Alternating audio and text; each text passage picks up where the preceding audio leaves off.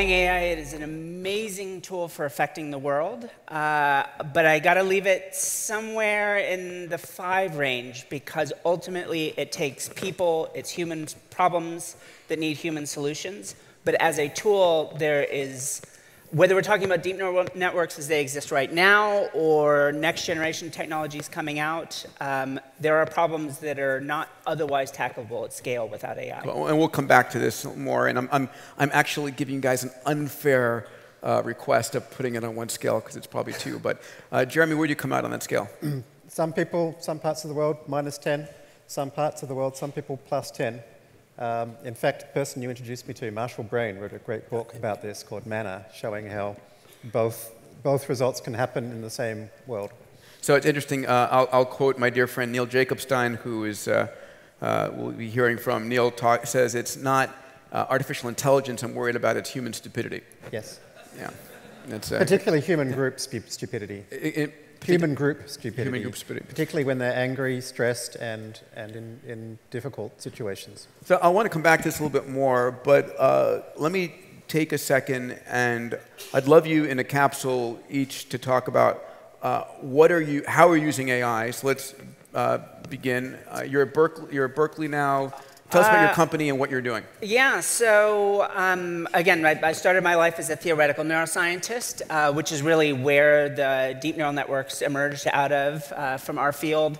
But about 10 years ago, I became an entrepreneur and started thinking about how I could take what I knew about brains and about machine learning and affect the world. And it may sound crazy and wildly overambitious, but I would distill down what I do across many different companies is I want to very literally make better people. So my core company, Socos, is focused in education, but very different than most people might think of it. In line with some of your last slides, it's education whose purpose is to produce happy, healthy, productive lives. It doesn't, the specifics, factorizing a polynomial or knowing some particular fact about the world that's important. It is, are we producing people that are meaningfully impacting the world? But I do personal work in health technology, inventing treatments, cures, detectors. I do work in really rethinking hard things like human capital. I think both of us would probably agree that one of the biggest open questions about AI is how it's going to affect things like the future of work, about professional and non-professional work. And these are huge open questions, and I get to be a mad scientist and just look and see how AI as augmentative intelligence really can play a role in that space. And just to drill down 1 second, for Socos, your product there, are you? So with our product at Socos, our core product is essentially a multi-AI driven system, a quick narrative. Pick my daughter up from school. She's got so many pictures she's drawn that they all just very quickly end up in the compost bin. So we built a little AI. It analyzes that. I CC her grandmother, and at the same time, it comes to Muse, what we call it, and we get an analysis of her artwork. It analyzes my son's speech patterns when he talks to me. We combine that with a whole bunch of top-down knowledge about the things we know are predictive of life outcomes. Comes out of a very rich literature. Love to tell everyone about it. And from that, the worst thing we could do is say, here is what the crystal ball says about the life outcomes of your 3-year-old. As soon as you provide that profile, you've ruined everything. Positive or negative, bad outcomes. So instead, we do something very simple, and we can do it all via SMS. We simply provide an activity every night for the parent to do with their kids. The promise that it's the best way you're going to spend 20 minutes with them every night. So I can go and sign up for Socos? You can go sign up. Most of our accounts we give away philanthropically. We always appreciate it for the parents that sign up for the full app version because you pay for everyone in the rest of the world. I'll be in South Africa twice in coming weeks, hoping to develop new programs there in the townships. So when you can take a fancy AI, but put a front end that's just an SMS, you can reach the people that actually need these interventions as long as you're pairing with people on the ground. Thank you. Jeremy, I've watched you through a few incarnations. The company I met you with, Kaggle, was recently acquired by Google, where you were president. Actually, you were sort of like the, if you guys know Kaggle, it was a sort of group of smart AI experts that would compete against each other. Over 500,000. Yeah, to solve problems. And Jeremy was like the top performer out of 500,000. And then Kaggle sort of reached in and pulled him out and made him president of Kaggle. But what's happened since? Well, actually, Will mentioned the idea right at the start of this conference of using AI to diagnose disease. So I actually created the company that kind of invented that. It's called Analytic. The focus is at the moment on radiological data. Right. The idea is that there's a shortage of about 10x to 20x the number of doctors we need in the world. It's going to take, according to the World Economic Forum, 300 years to fill that gap through training. So we're trying to fill that gap through AI. Yeah. So not replacing the doctors, but make them vastly more productive. As I built that company, I realized that the basic techniques we were using, Vivienne mentioned deep neural networks, which is really what this is all about, can be used for everything from disaster resilience to improving education to improving crop yields. And I kind of, also know this through my SU work, that there's all these grand challenges which we can help with this technology. So since that time, I've also built a company which is trying to educate everybody, I mean everybody, so that they can go back to their organizations and use this technology to help whatever they're doing, whether it be counting cars from satellite images to make bundles of money in a hedge fund through to improving crop yields in India. I don't care. So we've had over 100,000 people now go through this course of all walks of life, and they're applying so this is to help so the name of your company is called? Fast.ai. It's a good name. And anybody can go and do the course for free, and literally people have gone through the course with, who only started coding 2 years ago. There's one now who's a Google Brain resident. If you've seen Silicon Valley, the TV show, that Not Hot Dog app was built by one of our students. Lots of amazing stories. So how many people have gone through Fast.ai? Over 100,000. Great, amazing. And so am I, as an outside user, looking at Fast.ai to educate myself and my employees, or am I looking at it as a pool of people I can hire out of? The former. I really think that it's better to educate you and your employees because you understand the problems you're solving. You shouldn't be hiring in external vendors or relying on external software or hiring in some machine learning PhD. Much better to get the people in your organization who understand your strategy, your constraints, your data, and upskill them. That's our strong belief. And what's the experience? Is it mini video courses? Is it? Yeah, it's an online course with these amazing interactive notebooks where you basically become an experimenter in AI. You type stuff in and you see results and you learn through trying things out. And neural nets or machine learning? Yeah, neural nets, which is a type of machine learning, as you know. But neural nets specifically are the thing which is causing machine learning now to go exponential. Yes. That wasn't happening before. We were held back by some limitations, technical limitations of the algorithms. Actually, neural nets turn out to not only have no limitations, but they scale exponentially with data and computation. Yeah. So I want to echo the idea of having people do this internally, because I think one of the real limitations right now with AI isn't on the technical side. I mean, there are some fundamental limitations there, but we're not really pushing those boundaries. It's really on the infrastructure, which includes how people are implementing it inside their companies. And if you don't really understand what's possible, then there was a Sloan paper that just came out recently saying, listen, largely you're just doing this very easy optimization, let's say resource planning optimization or ad targeting, when there are huge new opportunities existing inside your companies. You just aren't seeing them because you're thinking, how is this just a classic tool? It's like a really smart spreadsheet, and it's just going to solve my existing problems faster and better, when really you need to think, wow, how can this completely restructure my company where I don't have people pulling a bunch of levers. I have people solving problems about the unknown, leveraging this sort of tool set. Right, exactly. And to Vivienne's point, I think it's my analogy here would be like the internet squared, right? So if you were selling shoes in the 80s and 90s and you heard about the internet, you'd be like, shoes, internet, probably not relevant. And now Zappos have come along and eaten your lunch, and Amazon's eating every retailer's lunch. The impact of deep learning to organizations is going to be much, much greater and much, much wider. So not only do you need to understand the capabilities, but also the limitations.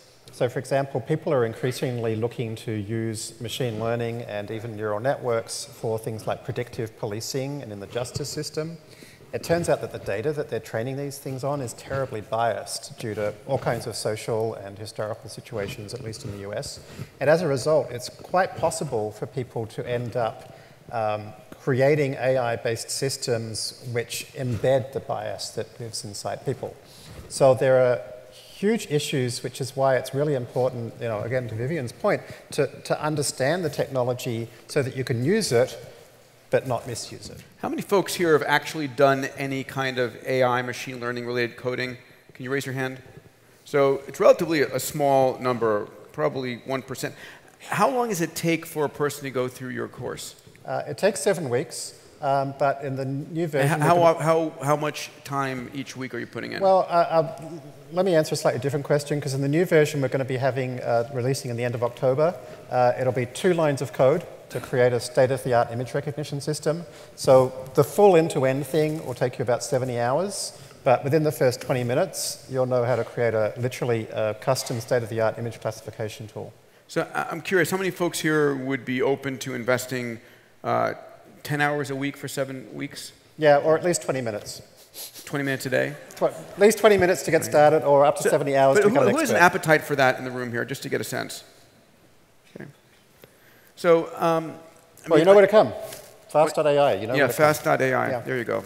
It's free. Free marketing pitch for a free product. But I think if you think about this in the context, the goal here isn't for you to be writing production code of complex AI systems. It's rather, think of what maybe the future of medicine could be. So I developed a system that was mentioned earlier, it predicts my son's blood glucose levels about an hour into the future. I developed another that predicts manic episodes in bipolar sufferers weeks into the future.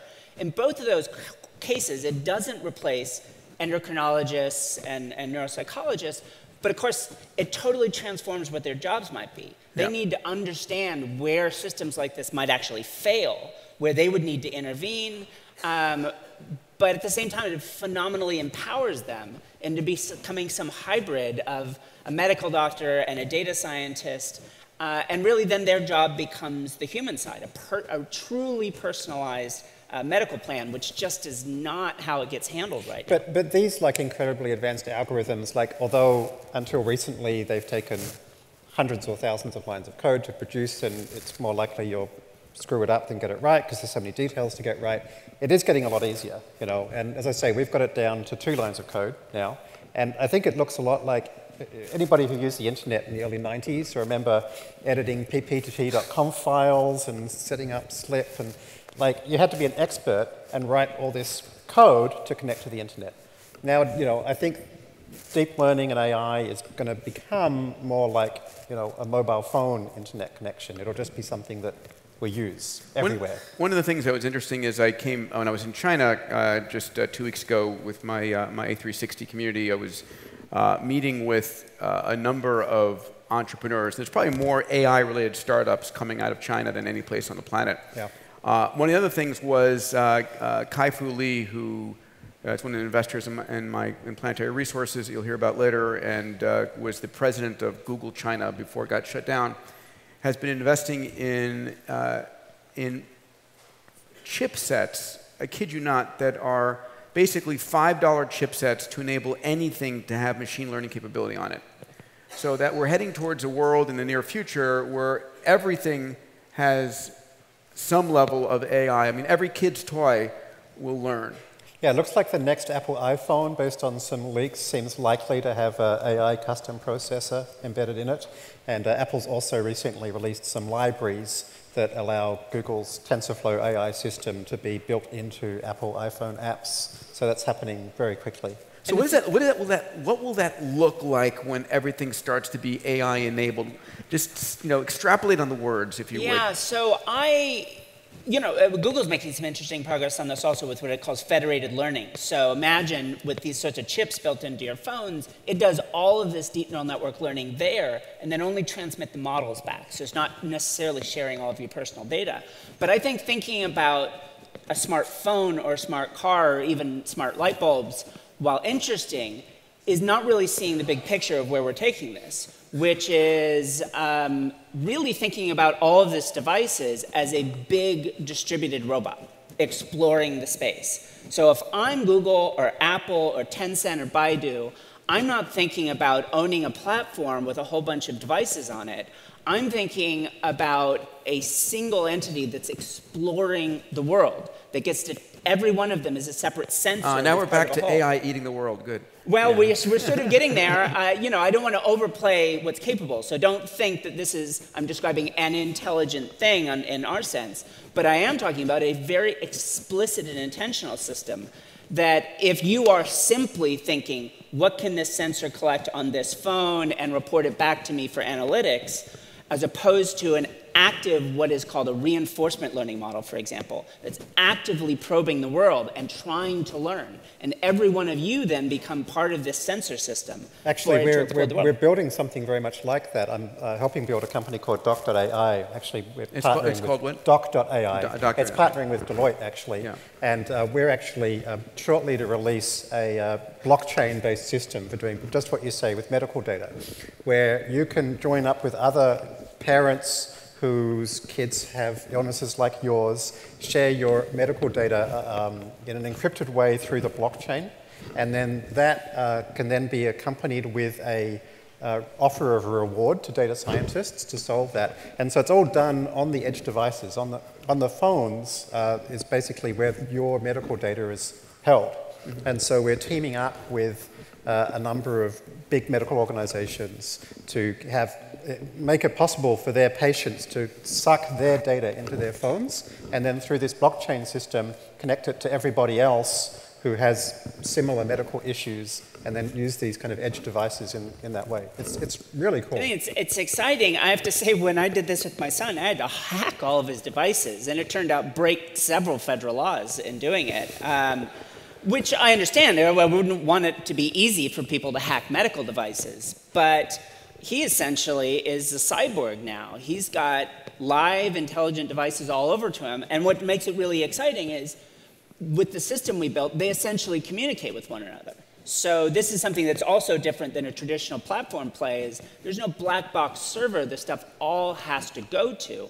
Because they have local processing capacity and they're exchanging information in their own little mesh network, then suddenly this little thing, which is my son, is smarter. It's smart unto itself. When you combine other families, and there are a number of different plays in specific illness groups we're talking about, or in education, you know, what truly works best for a kid like this right now who has these strengths and these weaknesses. Right. I mean, imagine, for example, your kid has an illness at an early stage. Another family has contributed data from the same illness a year later after some intervention.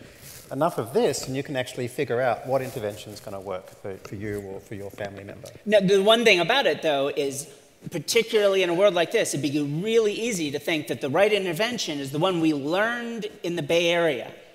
And then you take that to some kid in Nairobi, and it fails miserably for 100 different reasons, because it's a different people in a different place, and you have essentially inherited the bias without realizing it.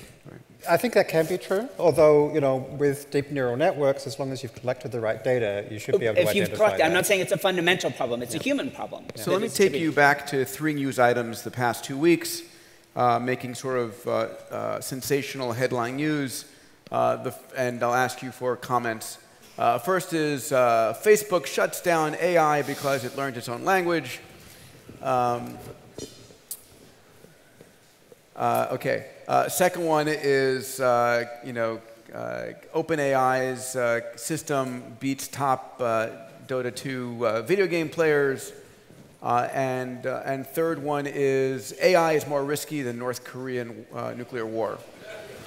So in order? Yeah, please. Bullshit, kind of bullshit, bullshit. Okay, thank you. Wow, lovely.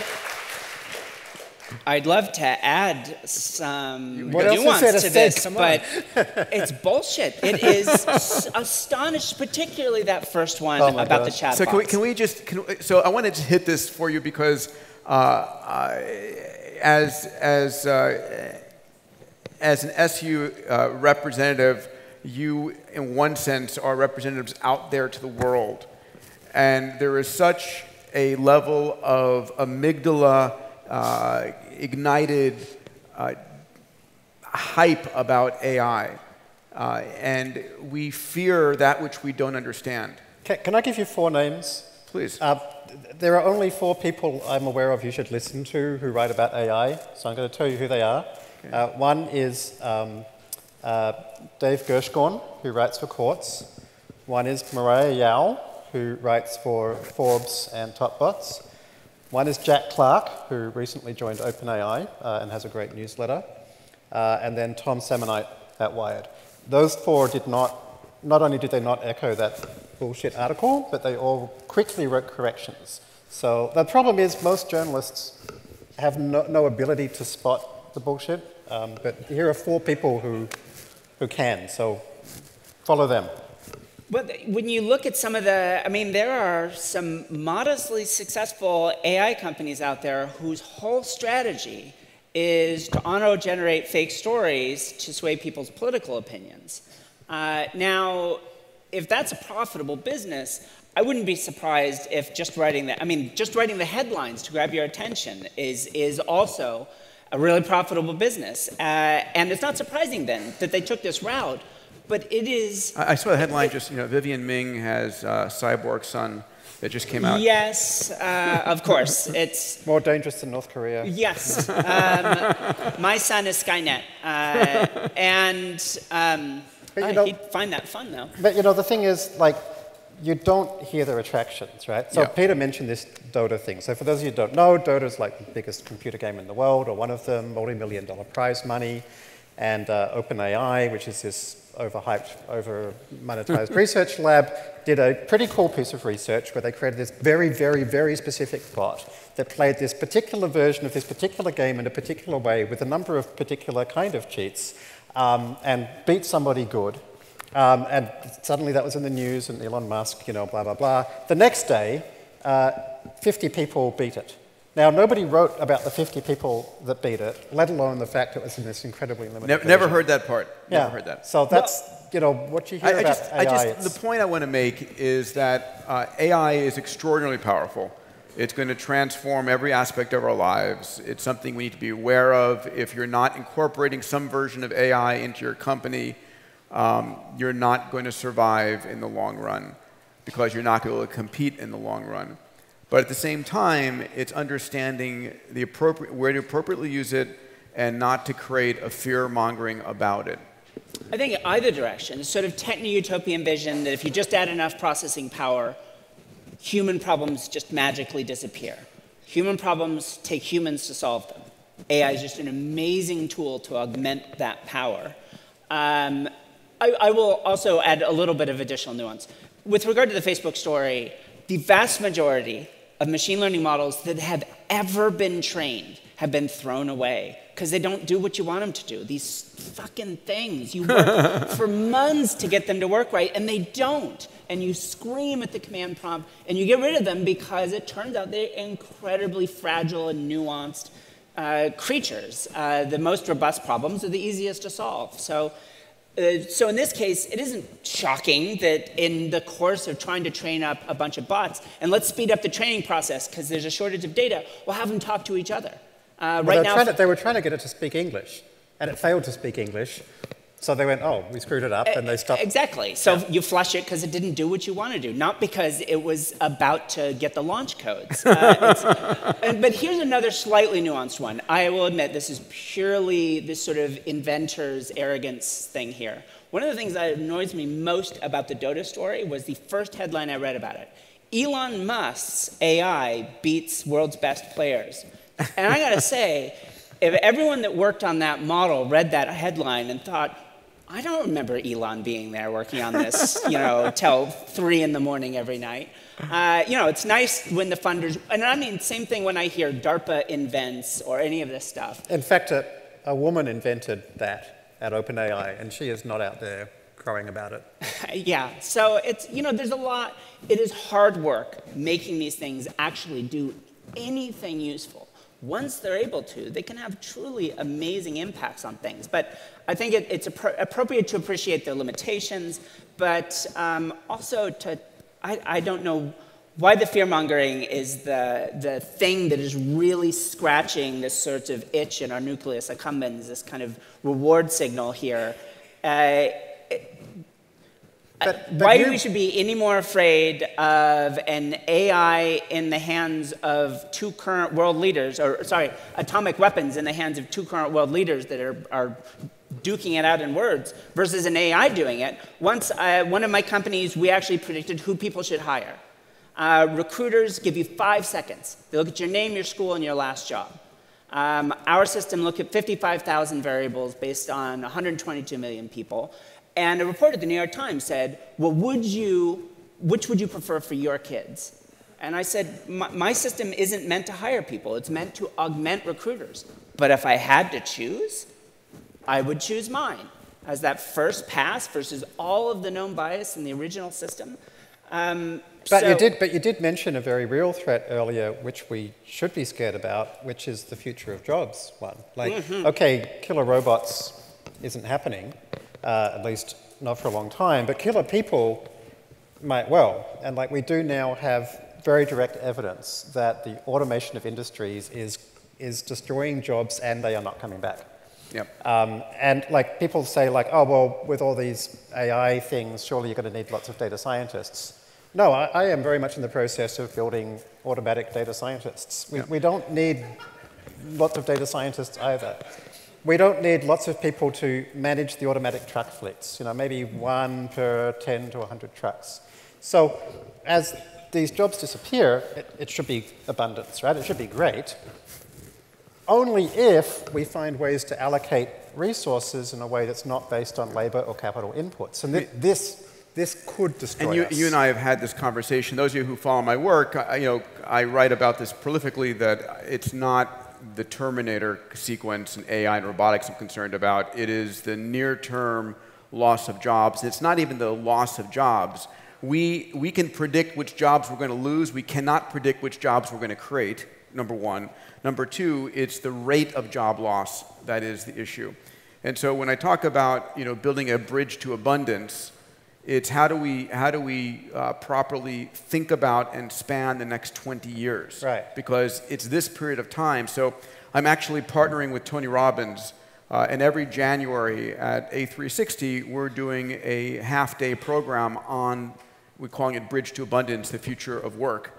And I know SU through Gary Bowles are going to be doing a lot of work on this, because I think it's one of the signature issues of our day that every one of us need to be thinking about and understanding how do we deal with that, because it's going to be very real, and there's going to be a public outcry. I call it, people firebombing the Google buses because they want to get their anger at somebody for taking their job. Well, we're already seeing the tip of the iceberg of what anger-driven politics looks like. When people get scared and they get displaced and they don't feel able to do anything about it, they get angry, and there are 300 million guns in this country, largely held by the people who are going to get the most angry. So this is a very real issue. It's not, can you imagine the utopia where we don't have to work and we can do whatever we like? Peter's already done that for us, but I don't think any of us believe that we've figured out the bridge. It's the bridge to get there, yeah. Yeah, so I have a book coming out called How to Robot-Proof Your Kids. Say again? How to Robot-Proof Your Kids. And it's really in 3 sections. One is a discussion of what AI is in the practical terms of how it will impact us. And the other is the problem statement of what happens, right? We have to completely rethink how we think about education and jobs. I don't mean what skills should kids know now, or how do we reskill a factory worker. That's not even the right way to think about this at all. We need different people. Gallup estimates there's maybe 130 million people worldwide that are actually engaged with their work. They find meaning and value in it. They care about it. Now, it's wrong to think that AI takes jobs. It's much more that it does specific tasks. But as those tasks get automated, there are a lot of jobs out there that might be easier to hire a lab tech for instead of a doctor. to hire essentially just a pair of legs and an arm to walk an AI around a room, rather than a professional. And that's going to have profound impacts. If you're not above that line where you are doing engaged, as I say frequently, sort of creative problem solving, then I don't really need you that much. Not as a professional, not as, I need decision makers. I need problem identifiers. I don't need people doing rote work. Yeah. And unfortunately, 130 million people may sound like a lot, but in the global scheme of things, that's a rounding error. Great points. So 30 seconds to close each. Jeremy? I think that the main thing I want to focus on is what you guys can and should do about it. Although behind the scenes, these algorithms aren't that complex. They are a bit fastidious to get right, but we're in the process of optimizing and automating that. But for you guys to use it in your organizations, in your jobs, if you're in government, to use it in policy, it's not that hard, And if you don't actually engage with learning this now, you're going to be like the folks who ignored the internet until it was too late. Or worse. You taught me this, Jeremy. Jeremy sat down one day and spent a day with me, I don't know, some part of a decade ago, going through and teaching me about the basics. And it's like every one of you have extraordinary amount of data. Companies don't realize what you have as assets. Your assets, include your cash, your customers, and ultimately what people don't realize is your data is an amazing asset you have. Right, but so many people think, oh, we'll just outsource it to some big vendor. And you can't outsource such a fundamental piece of strategy. Like, think about Google, right? Google are basically a data products company. Can you imagine if they were outsourcing data strategy? They wouldn't exist. Yeah. So you need to upskill yourselves and upskill your people and believe in your people.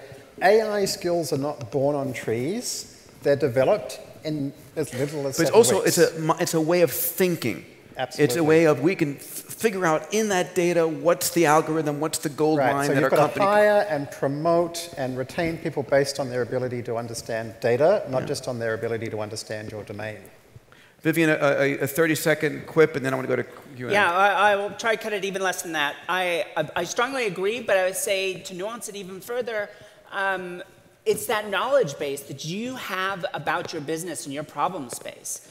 That you can't currently, at least, outsource that to an AI, even if you wanted to, and you certainly don't want to outsource it to a big player. So you need to bring something to bear on these problems. I have yet to start a company in which I didn't show up feeling phenomenally ignorant. Instead of applying neural networks from day one, I spent months and months learning everything I could about the market and the problem space. Yes. You're already experts. Don't sell that out to companies that already want to eat your lunch. Yeah, you are an expert in some problem, and it's that expertise in that problem that differentiates you. Okay, so if we can bring the lights up a little bit, and we have mic runners, we have mics. What do we have? Hi, Peter. Mark Donahue from Abundance. Good to see you.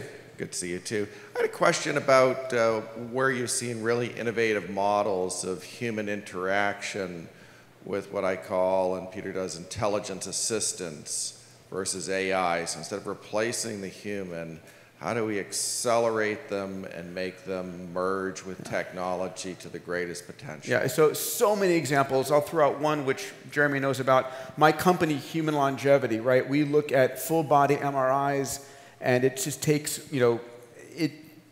most of the imaging, 99.9% is normal, and you're looking for that 0.1%. What you really want to do is have the AI look at and find the issues, and then have the human look at the 1% or sub 1%. So medicine, a lot of that is medicine. That's also how Analytic works, exactly that way. And also we're shortly going to be releasing a beta of another company called Platform.ai, which is specifically designed to... You got a lot of good .ai names. Yeah, I invested well in them.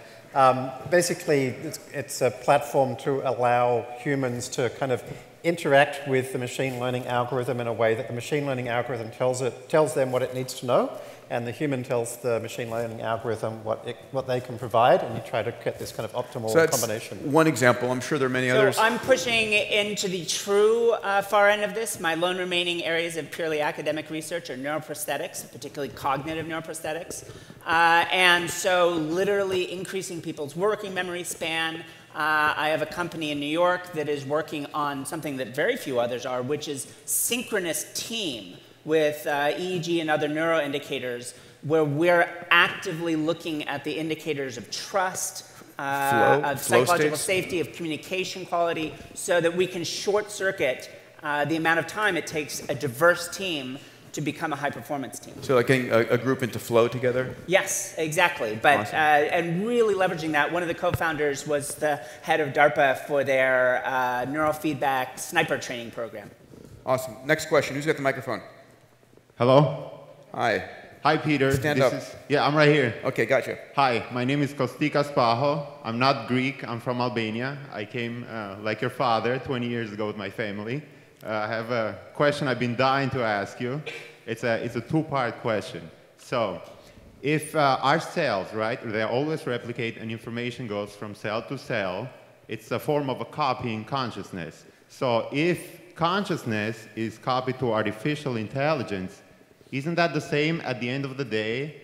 Isn't it still consciousness, whether it's a machine, a robot? Isn't it like a human transcending into that, and it doesn't really matter what happens to us eventually? And then the second one is if we could have a matrix-like world simulation where you can tell the difference between the real world and that, and you can bring anyone in there that you want, would you guys accept that?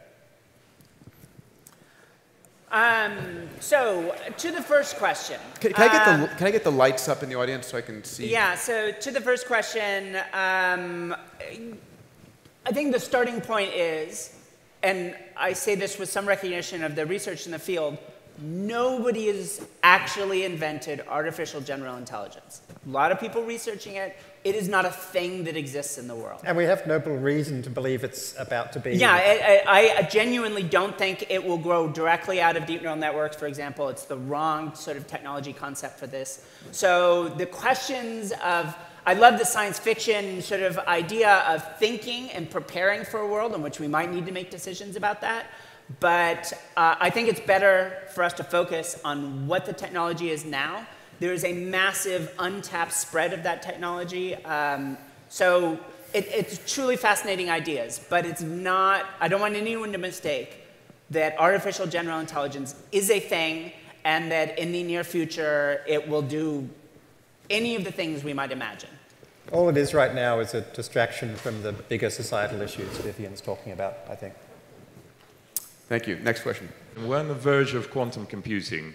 How is that going to affect AI? And how do you see the future of AI based on the quantum computing coming up? Is it convergent in any way?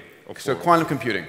Yeah, no one really knows. The current quantum computers that kind of exist aren't quantum computers at all. The ones from D-Wave do something basically called simulated annealing really quickly. We don't know at all that they can do anything faster than computers or that they ever will. There are some companies that are working on true quantum computers, but on the whole, the ability of quantum computers to speed things up in general is massively overpromised. We actually don't have any reason to believe that they're going to make a huge difference to things like deep learning algorithms. They might, but at this stage, there's certainly no reason to assume that. I think there might be a sort of a metaphorical angle here, which is people think quantum computing, and maybe that has some additional, almost magical element that it adds into it. Really, the whole deal here is how long does it take to train a model? Right. When I did my dissertation, it took me a month to get trivial models to converge. Now you can do these amazingly complex systems relatively fast on GPUs and big scale systems. That may not sound like much, but it's a transformation. If you get to test new ideas in the market over the course of a couple of hours of thinking about a problem, instead of waiting months for a single model to converge and give you its output, totally transforms the kind of market you can There's a lot of hardware improvements around, but there's one that's commonly said that if you add 1 qubit, you double the amount of computing performance. It actually turns out for various technical reasons that's not remotely true. So got to be a bit careful about that. I'll repeat what my friend Chad Rigetti, I don't know if you know Chad at Rigetti Computing. I had him on stage with me last year at A360 talking about computational power, and particularly quantum computing, and he does believe that he's building what is I agree with you, D-Wave is not a true quantum computer, but what he is building right now, he believes is a real quantum computer, and he does believe it will have immediate implications for machine learning. So I guess the question is, we'll find out. The projection either from Google or IBM or Rigetti Computing or whatever's going on in China, which is not There's actually another company that's doing something with accelerating deep learning algorithms by using optical directly. So rather than having like silicon chips with electricity going through, it's literally speed of light optical stuff, and it does it using basically photonics. There's a lot of interesting areas going on. It'd be interesting to see which one wins. The thing that's interesting to close the session out on is, I hope you're taking away from this, there's so much going on, and a lot of these things are influencing each other. And one tipping point in one area, it may be that deep neural networks enable us to design a better quantum computer, and then that quantum computer enables. So it's the uncertainty and it's the multitude of things that are converging in unexpected ways over this next decade that make it really an amazing time to be alive. Please welcome and thank Vivienne and Jeremy. Whew.